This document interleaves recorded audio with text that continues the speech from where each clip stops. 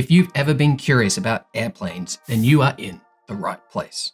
Today's PiAware build will let you personally collect data on the exact whereabouts of airplanes up to 400 kilometers away from you, updating up to 4 times a minute.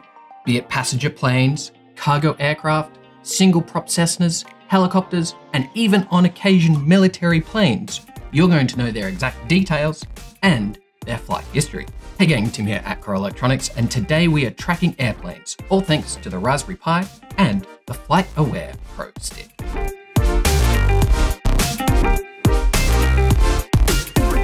PiAware works worldwide, runs at low power, and receives real-time, minute-to-minute data directly from airplanes high up in the sky.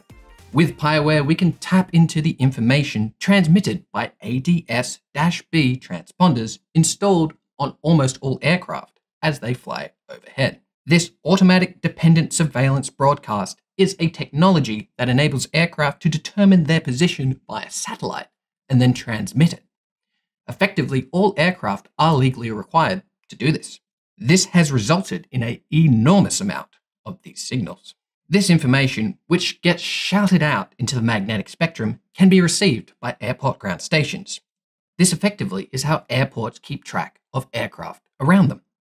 With FlightAware, you build and run your own ground station, tapping into these ADS/B signals. You will have full access to the world airplane location data, and even better, a whole bunch more features for free, an enterprise-level account, in return for contributing to the larger picture with your PiAware node.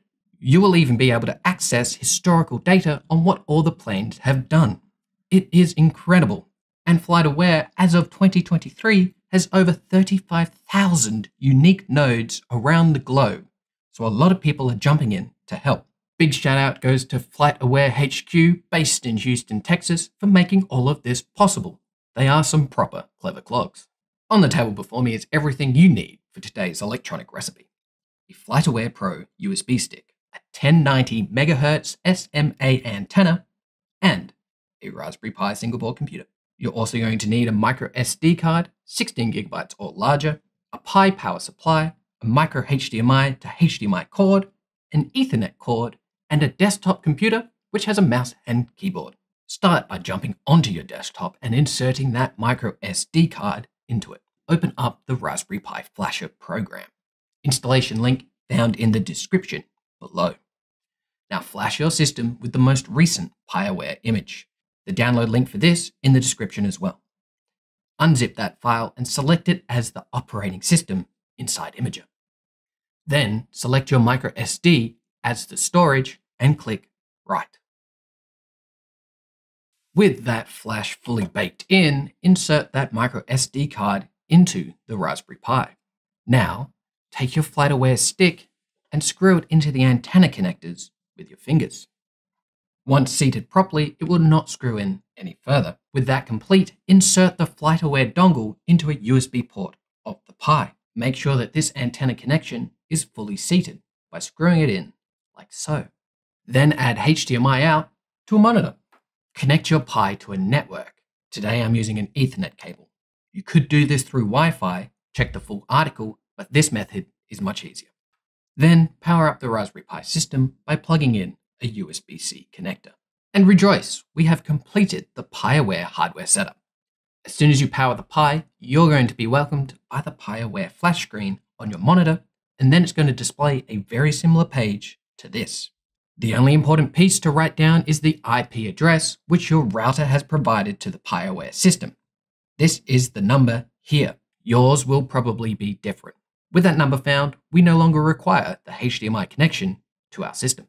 Regarding antenna mounting, the most optimal installations are outside and high up, like on a roof. Doing so will then provide an effective range of over 400 kilometers. ADS-B signals do not like to travel through buildings, so make sure to set it up outside. Jump into the FlightAware account making website by clicking on the link down in the description. Fill out the form and create a new account. You will need to confirm it by verifying your email too. Now type and enter the IP address of your PiAware station into the URL of your browser. We have now accessed the central PiAware website for our system. On screen now is our checklist. The goal here is to turn these 4 colored tiles green. The 1090 radio column is going to turn green automatically once it receives some data from an airplane. That took my system here less than 1 minute. The next step is to click on the button that states claim this feeder to associate it with your FlightAware account. Doing so should take you straight to a success page, which looks like this. Once you see that, know that you're very close to completing the entire setup. Now click on that website link found inside the View Your ADS-B Statistics section. This will take you straight to your personal data website. Here you can check out all your personally gathered data and more from any internet-connected device.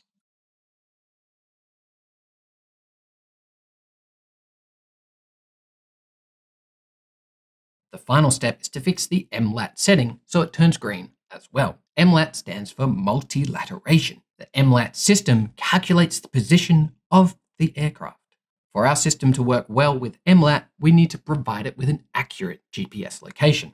Press the cog symbol found in our personal website to start this process. Fill out this setting menu appropriately for your location. Note that you will need to click and drag the pin symbol to move it. With that complete, your PiAware status webpage will look like this. After 5 minutes, MLAT will turn green as well. With that, all software settings for your PiAware are sorted. So let us check what we can identify using our PiAware system here. The very first plane that my system identified was a Piper PA-31 Navajo with tail markings VH-XGW, and it was on the flight AE866. This particular plane is going from Tamworth to Newcastle, and just check out all this historical and trip data I can glean using FlightAware. I even have a photograph of the exact airplane. It's amazing. We can even expand our view to include everyone else's data using the freely accessible FlightAware map, and can clearly see that there is a huge amount of airplanes flying around our world at any instant. And we can hit up our personal SkyAware map. This is a web portal for viewing flights on a map that only your receiver is picking up. You can see some pretty proper amazing things with FlightAware. For instance, the next time you're on a commercial airplane and you feel some weird flight paths being taken, check your airplane's history in FlightAware. You might just be part of some sky art without even knowing it. Furthermore, if you're in a situation where you own an airplane, FlightAware can help you immensely.